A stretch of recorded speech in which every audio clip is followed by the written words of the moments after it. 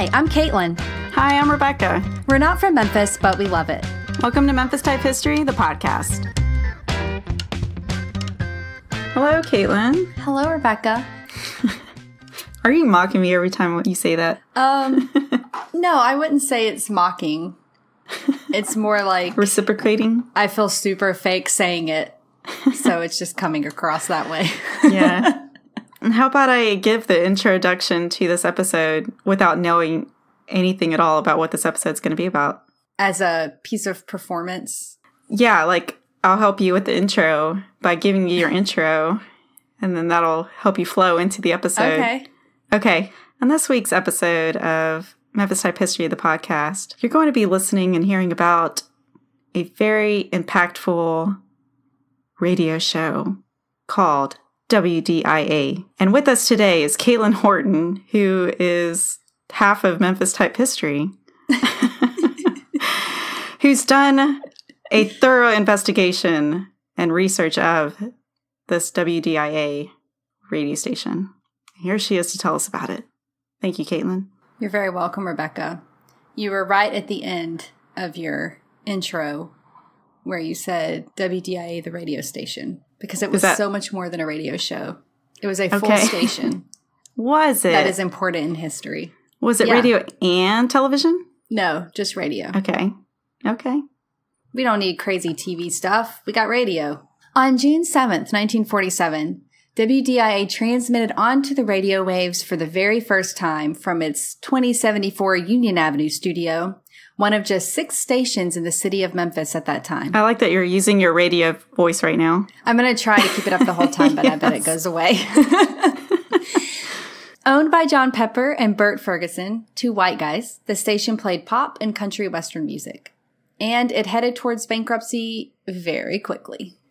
But in October of 1948, they hired high school teacher and columnist Nat D. who then started the first radio show for Black listeners in the United States on WDIA. The very first? The very first. Very cool. And it would save the station.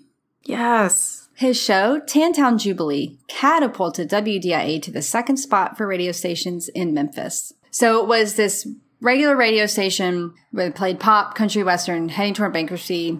Then they hired this guy to do this one show, and that one show made it the 2nd most popular station all of a sudden.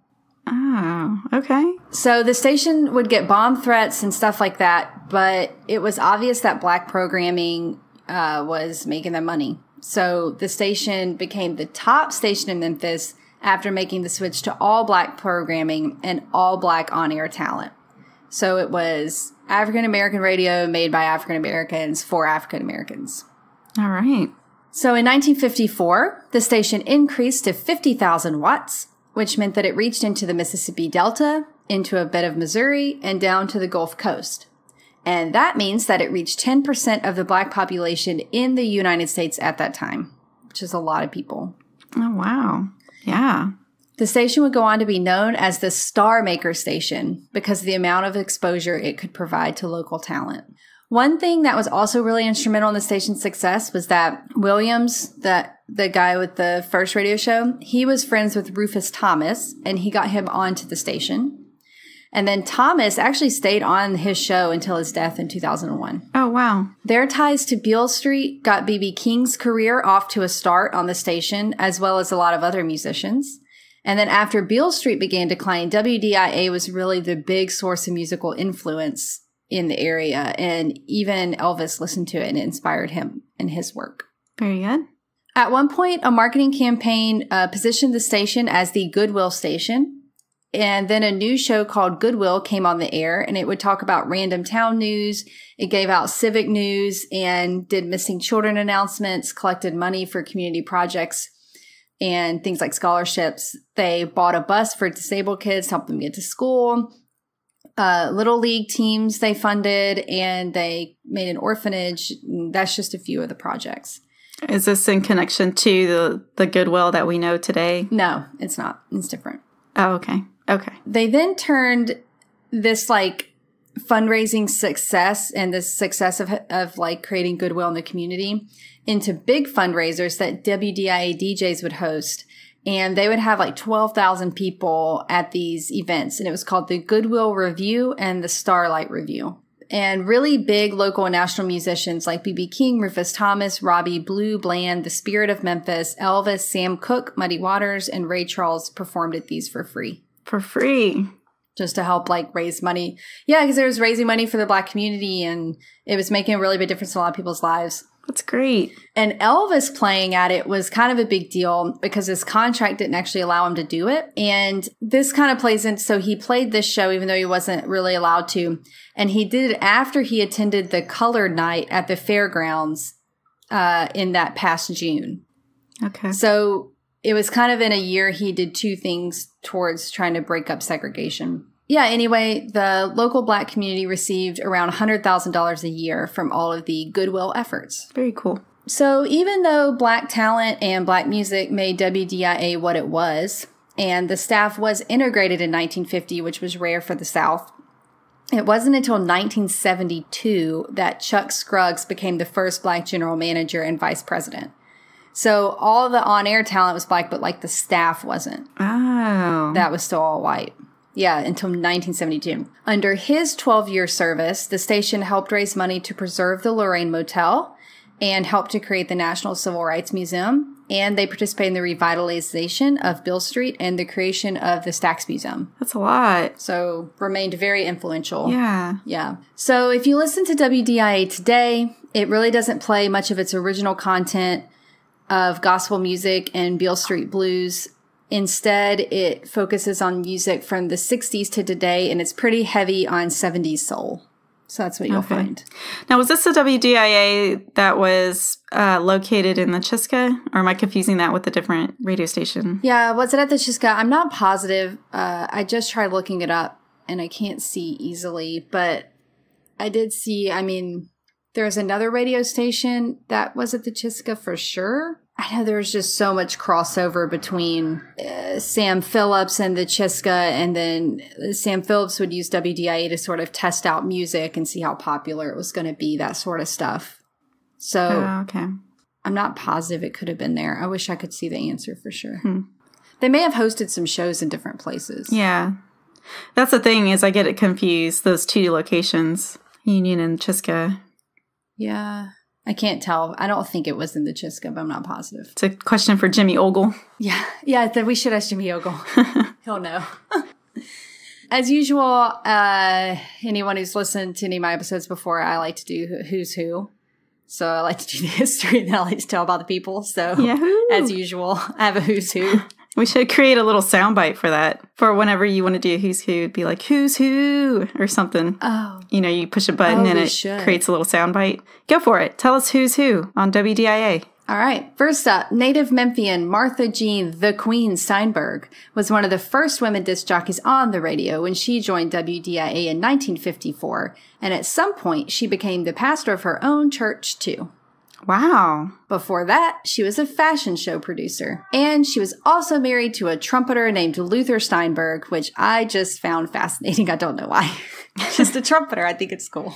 Yeah. I feel like they must have been like a pretty cool couple to be around. Mm-hmm. She replaced some of the women DJs on their shows when they cycled out for various reasons. And she also had her own show called Premium Stuff that played current R&B hits and gave household hints, which was pretty common for women broadcasters to do at that time. Okay. In 1962, she moved to Detroit and continued in radio.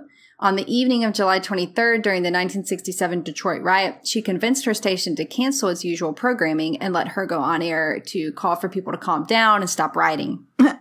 And many believe that her efforts actually prevented the riot from being worse than it could have been. Wow. Also at WJLB in Detroit, she led a protest against how the station only had Black on-air personalities but no Black staff members. Ooh, she called them out. Mm-hmm. In 1980, the station changed to FM and her show got dropped during the changeover. So in 1982, she bought the former AM station and changed it to gospel music. She stayed on air until her death in 2000. In 2017, she was inducted into the Rhythm and Blues Hall of Fame. And you're not going to believe this. She's buried in Elmwood Cemetery, but in Detroit. Oh, there's an Elmwood Cemetery in Detroit? Yes, apparently so. Oh, the connection. Yeah. All right, next. Maurice Hot Rod Holbert was another WDIA jockey who went on to work in Baltimore in 1951 as the first full-time African-American DJ on an all-white station. And he was inducted into the National Rock and Roll Hall of Fame. Cool. It's like, these people are like major stars. Yeah, they are. Basically. Holbert was a trained vaudeville actor before he started working at WDIA with B.B. King and Rufus Thomas, among others. And also notable was that he owned the first black dance studio in Memphis, and he ran several restaurants. And I'm going to name them in case anybody knows what they are, because I love all the names. They were called the Harlem House, the Flamingo, and the Manhattan. Wow. Sounds like it came from Las Vegas. He was really well connected as well. I guess from these restaurants, from his radio show, maybe from his vaudeville, I don't know, but he knew everybody. And so he could book big talent for different stuff. So he could book black baseball teams, people like Duke Ellington. And he was really influential throughout his life in helping black musicians like Aretha Franklin and others in the entire African-American community to prosper. So it's pretty cool. Old Hot Rod. I've already been throwing his name around a little bit. In 1949, B.B. King joined the rest of the on-air talent at WDIA for a 15-minute promotional show. Oh. First, he sold a medicine called Pepticon. He sold a medicine? Yeah, a medicine. Pepticon spelled PEP-TI-KON. And then he also sold Lucky Strikes. The cigarettes? Yeah. Cigarettes and medicine. That's a good combo. Yeah, it is, right? Pepticon. Can I ask what Pepticon did? Because I'm really intrigued by all this. I don't know. I think it was one of those like cure-alls. Like, you have all these problems, take some Pepticon. That could be anything. I know. I'll look it up and see. Maybe there's a recording of him doing these. Yeah, he would like promote them. I think he wrote some jingles. It probably is for a little pep to your day. Make you feel good. Yeah. Maybe it became Pepto-Bismol. Yeah, or that. The next year, he became an afternoon DJ because he took over one of Maurice Hot Rod Holbert's shows. Mm-hmm. B.B. King really credits WDIA with playing a huge role in launching his career because it helped him gain confidence and it gave him an audience as well. Yeah, I love that about that guy. Is he such an amazing talent, but he didn't see himself as that, which is interesting. Everyone should watch Life of Riley. Oh, so good. It's about B.B. King. Okay.